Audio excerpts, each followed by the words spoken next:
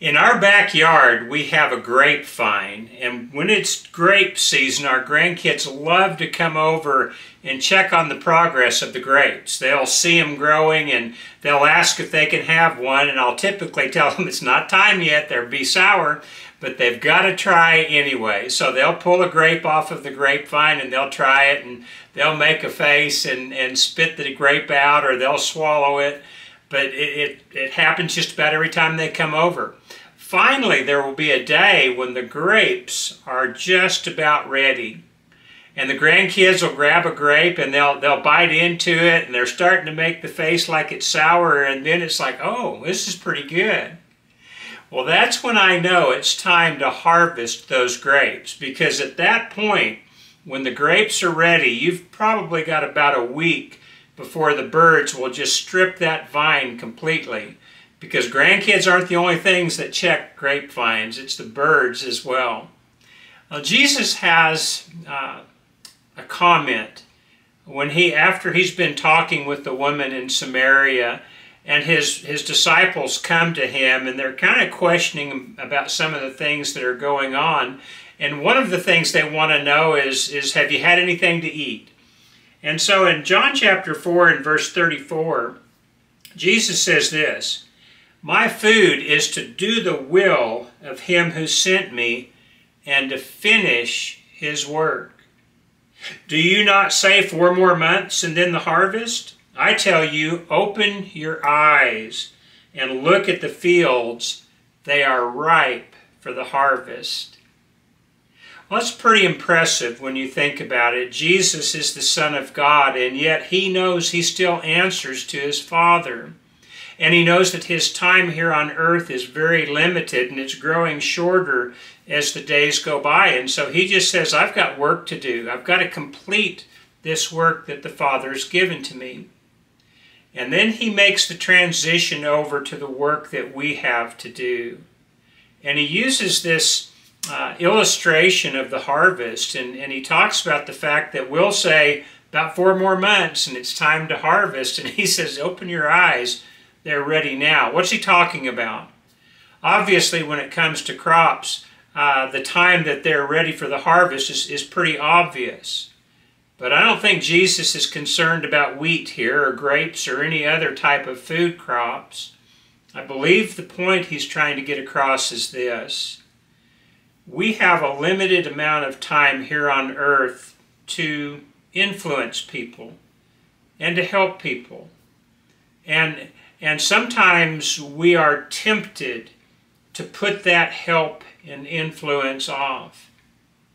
And by that I mean there are times in people's lives where their hearts are probably receptive and ready to hear the good news of Jesus Christ.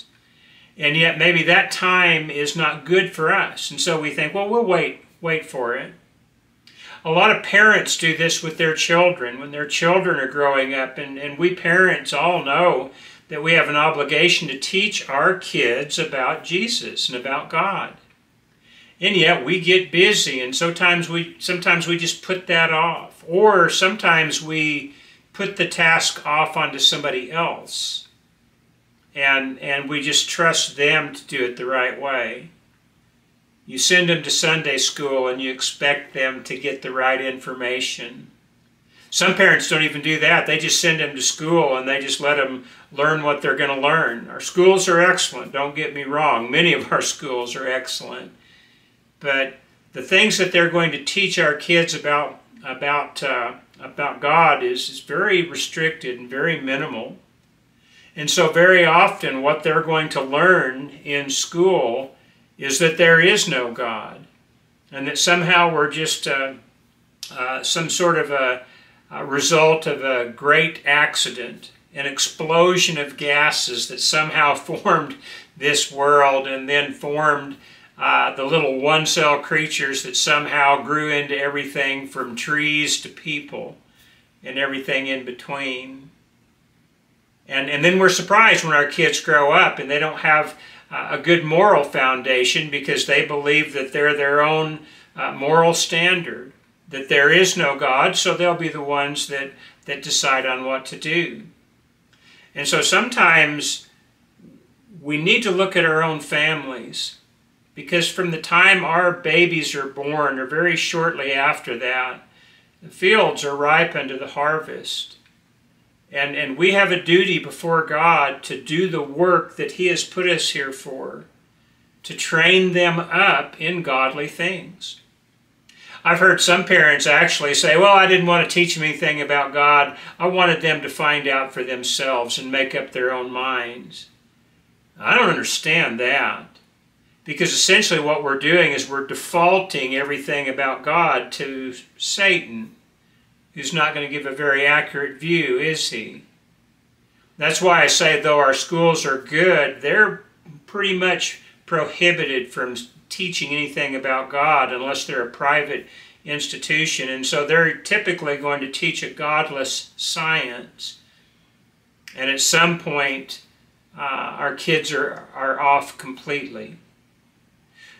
As far as this idea of letting our kids just discover, would you do that with other items or other areas in which their safety is so dependent? Are you going to let them discover what they need to know about electricity and hot stoves and traffic just by experimenting on their own with what they want to do?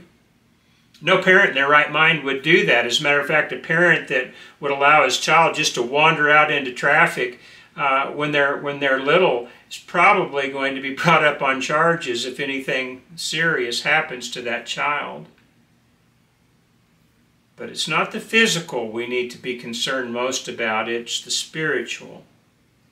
We need to understand that someday our children are going to kneel before God on Judgment Day, and they're going to give an account for what they've done. Have we helped prepare them for that day? Have we recognized the fact that every day has a new opportunity to help with the harvest of our children and their souls? Are we giving them the information that we think is important? They're going to get plenty of information away from home. And they've got good minds, so they'll be able to process that information and come to a rational conclusion. But how can they come to a rational conclusion if they don't have complete information? And so if you're not recognizing the fact that when Jesus is talking about the fields being ripe unto the harvest, sometimes he's talking to we parents about our children and how we need to prepare their hearts for that harvest. And again, sometimes he's talking about our friends. I don't know how many times I have come across somebody, whether I was involved with the profession of preaching or before that time or now after that time, now that I'm retired. And I can tell that somebody is interested in learning more about the Bible or about God or about Christ. But it may not come on a convenient day for me. And so I put it off a little bit. Now's not a good time. 4 more months, and then that'll be a good time. But just like the grape harvest, that has a very limited window to where you can actually pick those ripe grapes before something comes in and steals those grapes, very often you have a very limited time to be able to share the good news with those who you have the opportunity to. And if you wait too long, you might find that somebody steals their soul.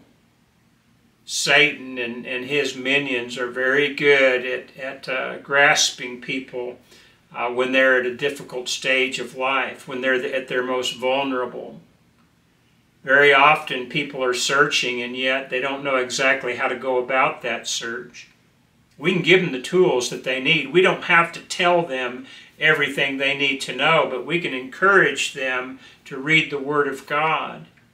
We can help them with their studies if they have questions, and we can sit down and examine the questions they have together. It will help us as well. There have been times in my life, and I suspect in your life, that you have thought you knew something pretty thoroughly about a Bible subject only to find out that you were wrong. And it wasn't until you sat down and really dug into the Scriptures that you found that out. Or somebody brought it to your attention so that you were able to begin your search on that particular topic. When Jesus talked about the fact that his father had given him work to do and that he had to finish that work. He wasn't just talking about himself and his responsibility. He went on to connect that with our responsibility. We have a time here on earth. None of us knows how long it will be exactly.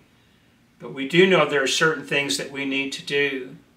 And one of the most important things, as a matter of fact, the most important thing we will ever do is to make sure that our life is right with God.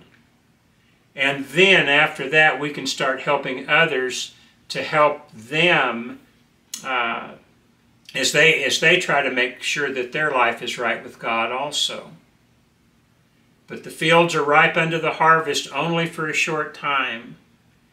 And when that time is past, either the field goes fallow and the grain is spoiled, or the crop is spoiled, or something comes along and steals it before it can be saved for a good use.